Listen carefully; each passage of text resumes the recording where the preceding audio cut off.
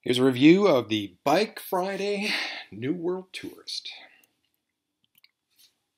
So the reason I'd seen Bike Fridays in the different magazines, the bike specific magazines over the years, and it never really attracted much attention from me.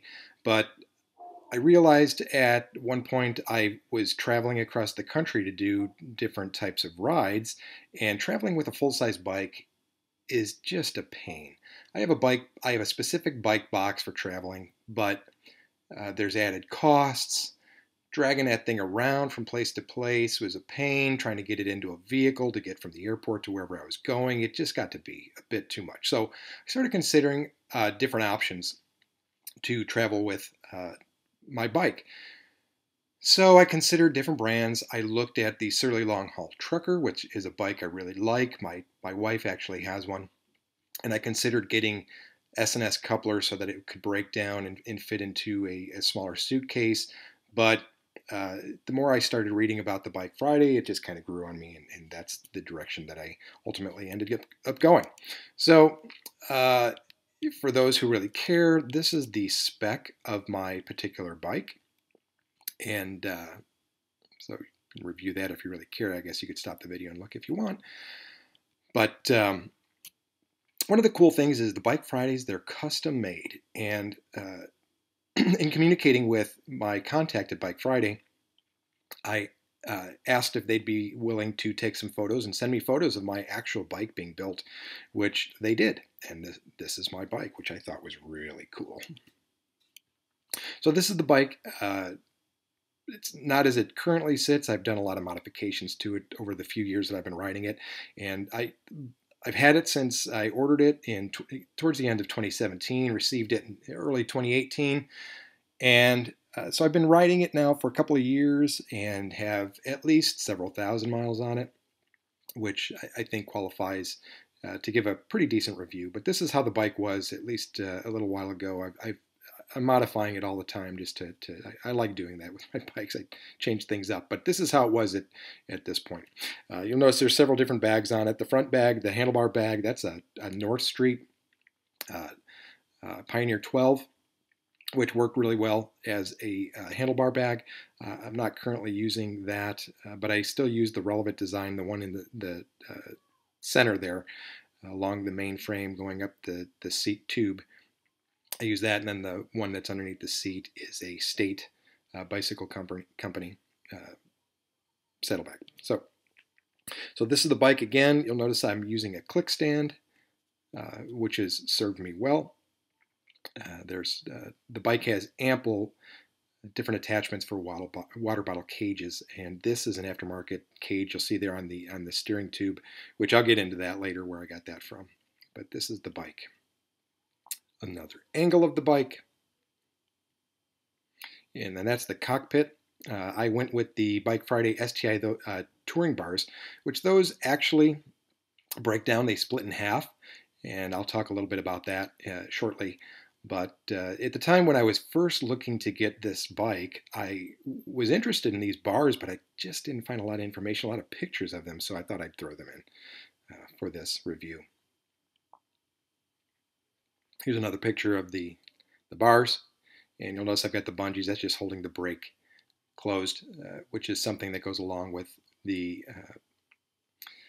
click stand that I use. I had a regular kickstand on the bike, but it just wasn't serving me well. So I ended up buying a click stand. I've been pretty happy with it. The thing works pretty well. And using those bungees, and those aren't the bungees that came with the click stand. Those are just some bungee. I just bought regular old bungee cord and tied them into knots, and they work well for me. The bungees that come with the click stand work fine, but these I think are better for me anyway. And it solves one of the issues, and it's a frequent issue that I've read others have, is one of the challenges with the bike, because the main part of the tube, it doesn't have a top tube that you can just hold between your legs when you're stopped, and the bike it's easy to tip over. Well, I found that if I come to a stop and I am going to hold it steady, if I throw one of those bungees on the brake, it's much easier to keep the thing upright, and it kind of solves that issue. So that's a moot point. It's more pictures of the bars. Those are comfortable. It's a nice. It gives you a different hand positioning. And then another thing I like about these bars is because they curve up, you can put that's a light in motion uh, headlight, and you can just attach it on the bar as you see here. Uh, I put a little piece of black electrical tape just to block out because that particular light has on either side of it there are orange lenses that pushes light out sideways for traffic to see you from the side. But if you've got it on the bar like I have it, it just shines an orange light in your face. So I put some tape on there and it solved the problem. Here's another picture of it. More pictures of the bars for those who think they might want to get them. And then with the attachment where those splittable packable bars go, this is how it came. And right here there's a little screw, and you see that black sleeve that goes between the faceplate of the stem, and that sleeve just kind of gives rigidity and strengthens the bar that connect in the center there. And what that screw does, I think its purpose is to hold that sleeve in place because it's not actually part of the stem. Pay attention if you get this bike, because I would forget to unscrew it and it'll scratch up the aluminum bars. If you get bigger than the 50 centimeter bars that I have, I think from there, if you go much wider, you get into where the bar has to be steel, so it adds a little bit of weight, but that's how that is set up. So that's the cockpit. And the brake levers I went with, I considered getting the tri-bike brake levers that would go up onto the front of where the bar sweeps up. But ultimately, I went with the Avid Speed Dial 7s. I've got those on another bike, and I'm pretty happy with them. I like the feel, I like the adjustability, so I went with them. It was a little strange. That bar's a little narrow, so the brake levers seem to be a little bit close together, is how they felt to me when I first got it, because most of my riding would have my hands at the ends of the bars and or up on, as if they were on the hoods of STI brake shift levers. So it was a little bit of an adjustment, but once I got used to it, it was fine. It was normal, and I have no issues with it. Ultimately, I did swap out these bars, which I've got some photos later on. They were a little narrow. I was starting to have some elbow pain, and I think it was because those bars are just a little bit narrow for me. And again, there's the light. So the brakes I had on, I actually just went with some very basic brakes, and then I upgraded because I've had these Avid ties, the single-digit ties. I've had these for more than a few years, and I really like them. They work well, so I decided to just move them onto this bike. And of course, as soon as I got them, as soon as I put them on, one of the brake levers actually cracked. Like I said, I've had these things for years, and so I was researching, trying to get another set of them, and I haven't purchased any brakes for a while. And I was looking for the same type of brake with the tie, and they just don't have them anymore. But my research, what I found is the only thing that makes them tie is that screw right there. So I purchased a new set of Avids, and I just put the tie screw from the orange ones that I had onto these, and now these have been upgraded. So now I guess these are tie as well. So here's some more specs of the bike, and I was wearing, I've always, for more than probably close to 25 or more years, I've been riding with clipless pedals, but I recently decided, I don't race.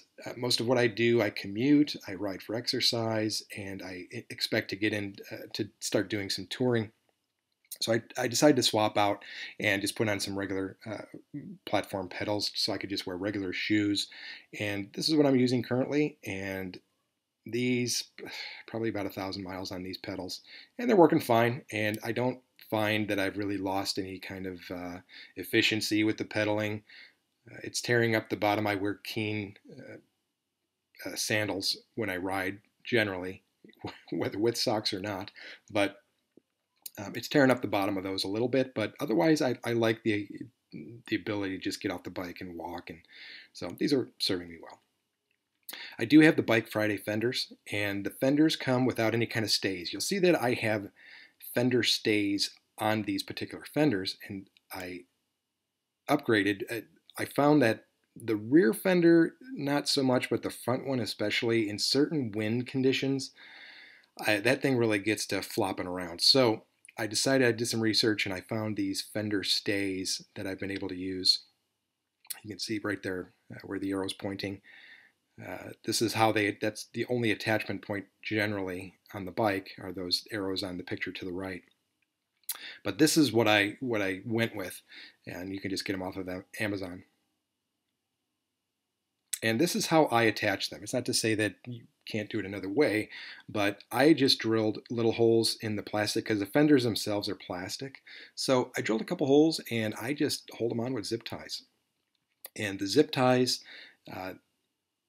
they do get, they get brittle and they break. I live in the desert southwest of the United States, and so things dry out, and from time to time these will break, but these little zip ties are cheap, so they're easy to replace. I carry a few with my bag of repair stuff on the bike. I've never had a problem with it when I'm out riding, but they will break, or if you travel with it, it's something that you'd need to cut off and replace every time, especially if you're traveling.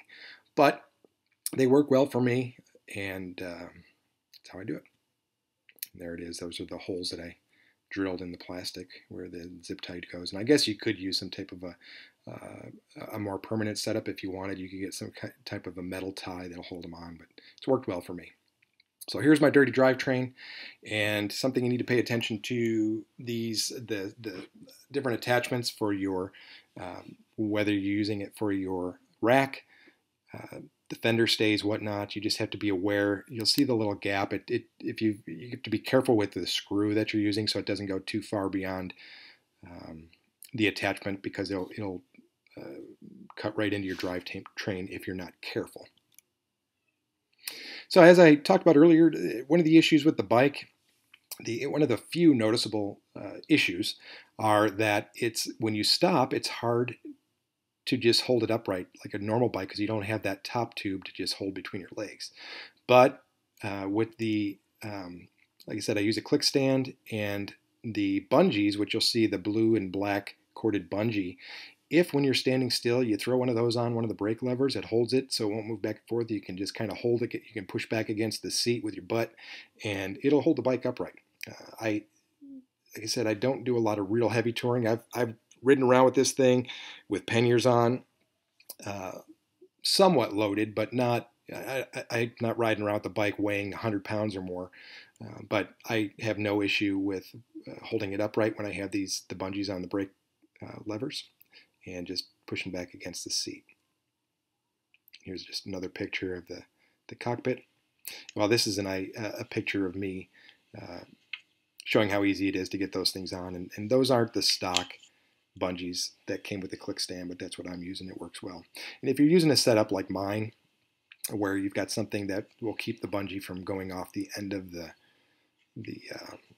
handlebar, you can just kind of flip them up like that, and it's not a problem. Currently, I'm riding with a different handlebar, which I've got pictures of later, and I've actually lost one of the bungees because it fell off the end of the handlebar when I wasn't paying attention. So, but you can just flip it on up over the end of the brake levers if you so choose, or whatever works best for you. Right now, what I do is I just take the bungee off when I'm not using it, throw it in my handlebar bag, and it works fine. So I'm running the Schwalbe, the Marathons. These tires are great. They're not the lightest in the world. These are just the regular Marathons, and they're 20-inch wheels. Marathon makes tires for the 20-inch wheels that are on the Bike Friday, the New World Tourist. And I've had really good success with them. Like I said, I've got several thousand miles on, and these pictures were taken a little bit ago, so I've got a few more miles than what you're seeing here, but they work well. I've had a few flats, but the flats that I've gotten, and again, living in the desert southwest, it's easy to get flats, all the little goat heads and those types of things that are in the road. I don't have problems with those. The only flats I've gotten are big nails and other things that really no tire is going to be able to protect you from. I do have the more heavy duty Marathons, was it the Marathon Plus? I forget what the name of those are, but I've got those in a 2.0 on a different mountain bike that I'm riding, and those suckers are heavy, but man, they're durable as heck. I don't know that when these tires are done, if I'm going to upgrade to the more durable ones. I think these are fine, and they've served me really well. So here I am, the ride of the bike. The bike, it's a funny looking bike. And if you're worried about how you're going to look, it's not a bike for you. But the thing rides, it feels very much like a full-size bike. When you're just riding along, the steering is a little quick, but otherwise, when you're just cruising along, it feels like a regular bike. The gearing is such that it's compatible to a full-size bike.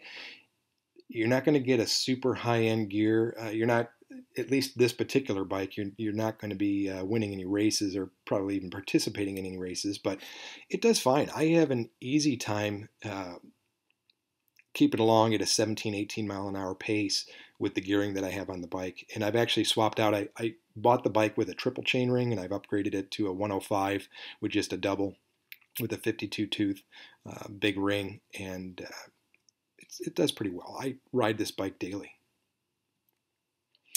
So traveling with the bike, it does make a difference. This thing is so easy to travel with. It fits in a suitcase, just a standard Samsonite, as you see there.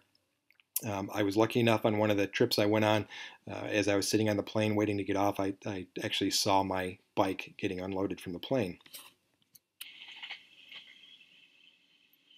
And it goes as checked baggage, which is nice. No cost upgrade.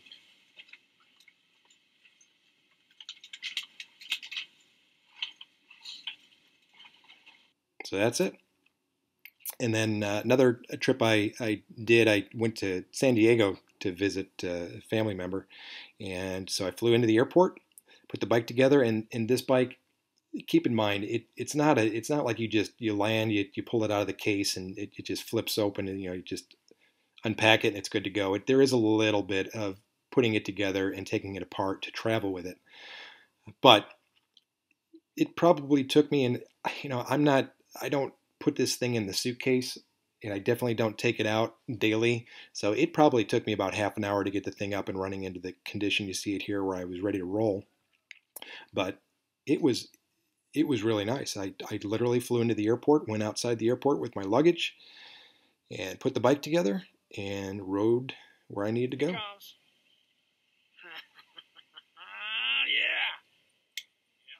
There he is. This guy just came from the airport on this thing. So that's, as you can see, it's a funny looking bike. But the suitcase, if you decide to use the suitcase as a trailer, you can. That's an upgrade. It's an extra cost.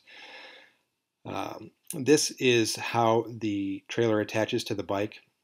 It's just a fitting right there. You'll see it just connects onto there, and it works well. And here's just more pictures of the bike packed or getting packed. And you can, it doesn't come with the suitcase. The suitcase is an upgrade. The packing material and all that, it's all upgrade. So this is not a cheap bike. I mean, if you're looking for something that's just a couple $100, the bike and all this setup, it is not inexpensive. You can get on the website, Bike Friday, and get an estimate of what, depending on what type of components and whatnot you want on there. So it's not an inexpensive bike, but it's not cost prohibitive. If you're into biking, you understand that biking isn't cheap. But here's some pictures of the packing. And then, as I talked about some of the add-ons, that's just the handlebar bag that I have from North Street, which I've been pretty happy with, that thing. Those are made in America up in Oregon, and I've got several of those bags that I'm using, and I'm pretty happy with them. And then the water bottle cage that I have, this is one of my favorite add-ons, and I've got this on the riser tube, the steering tube, and this is it. This is where I got it from Amazon, so it's not expensive. And in order to get it to work as I have it there on the bar coming up, there's just a screw right there where the arrow's pointing, and you just unscrew that. It allows it to swivel, and then you tighten it down, and it's good to go. And the seat I'm currently riding, if you noticed in some of the earlier photos, I had a Brooks saddle on it, and I really liked the Brooks. It was comfortable, but ultimately it was causing some issues that I decided to upgrade. So I switched over to this Sella Anatomica, and boy, I've been happy with these things. It's resolved the issues. Well, I've got other issues, but it solved the issues I was having with the Brooks. So it's a really comfortable seat. I've been riding one of these for a while. And then just here's some of the other add-ons that I had, some of the other bags. And then that's the bike. And then, as I said, I am constantly upgrading things. I seem to change things a lot. So here's the bike, fully loaded with the front and rear racks with some panniers on. And as you can see, I've changed the handlebar. That's a Jones H-bar that I had on another bike that I decided to swap over to this bike.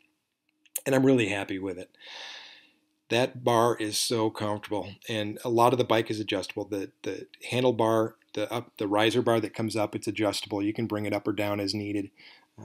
But the elbow pain that I was experiencing with the bars that I had on the bike when I first ordered it, this Jones bar has resolved those issues. And there again is the cockpit. In order to, I swapped over the Jones bars. I had it on the other bike. I had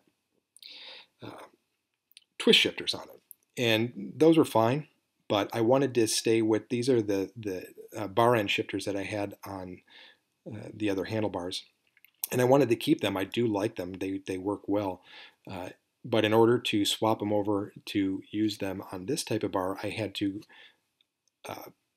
purchase, these are from Paul Components. They're called Thummies, and what it does, it just allows you to connect those shifters onto there. If you do decide to go with an upgrade like this, just be aware that the metal is soft. Don't screw them too tight. You'll strip it out pretty easy, which I'm talking from experience. So just be careful with them, but they work really well. I'm very happy with them. So things to consider if you're thinking you might want to get one of these bikes. Something to consider is the steering is just a little quick, but it's not prohibitive. I have no issues with it, but it's just something to be aware of.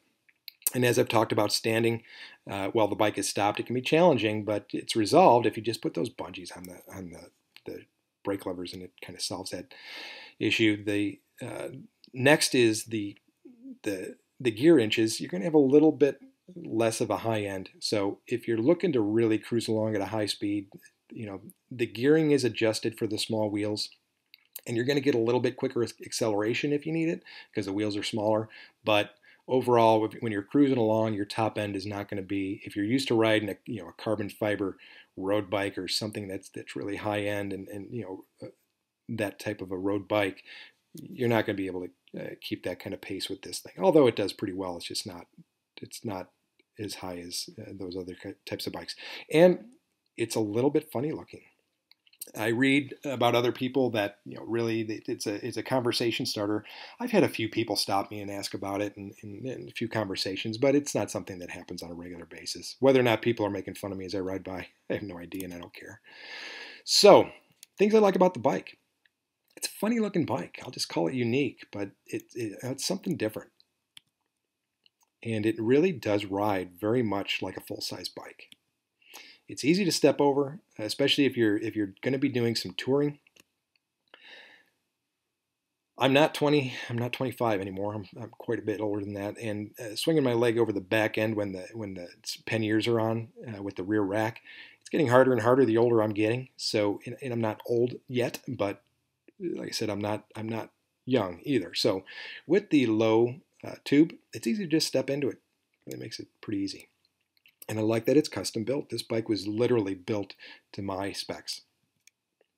And ultimately, the reason I purchased it is it's packable. It fits in a suitcase. It travels as checked baggage, and unless you're paying for your checked baggage, a regular bag, it's free. So that's my review of the Bike Friday New World Tourist. Feel free to email me if you have questions.